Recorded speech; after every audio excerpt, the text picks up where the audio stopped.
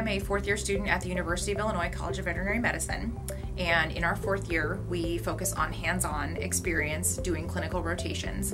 And I'm here at Austin Humane Society this week to gain experience in surgery, and I'm also here to get experience doing hands-on physical examinations of the animals, behavior assessment, put in notes, even the day-to-day stuff that they have to do. So I'm here to learn all of that and get that really good hands-on experience. When Kristen worked at AHS years ago, she was our adoption supervisor. She just threw everything she had into her job. So everything she did was for her team and for the animals and for her customers. And then my husband got into a PhD program in Pennsylvania, and so we had to leave, and I was heartbroken.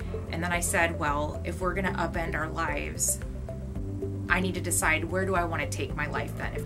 If I want to be an advocate for animals, I want to take care of animals, it's going to be veterinary medicine. When she approached us and said, hey, would you help me with this? I want to go to vet school, we were blown away. I mean, it was super exciting, but such a surprise.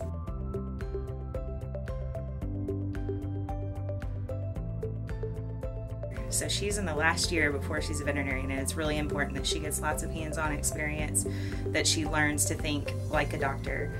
So that's what we're going to do. We're going to pretend she's already a doctor, and she's going to do everything we do.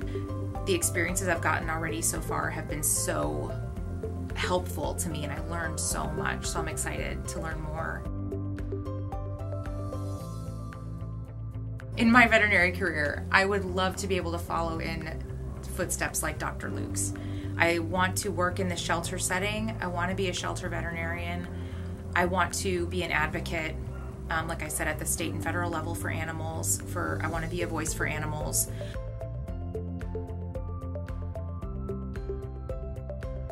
And the one piece of advice I'd give Kristen coming out as a new doctor, taking care of animals and people, is just to follow your heart for where you want to land. There are a lot of different areas in veterinary medicine. It's pretty common to start on one path and figure out maybe that's not a fit, and it's okay. I just hope for her that she stays true to where she feels good, and she's going to serve animals in a great way no matter where she ends up.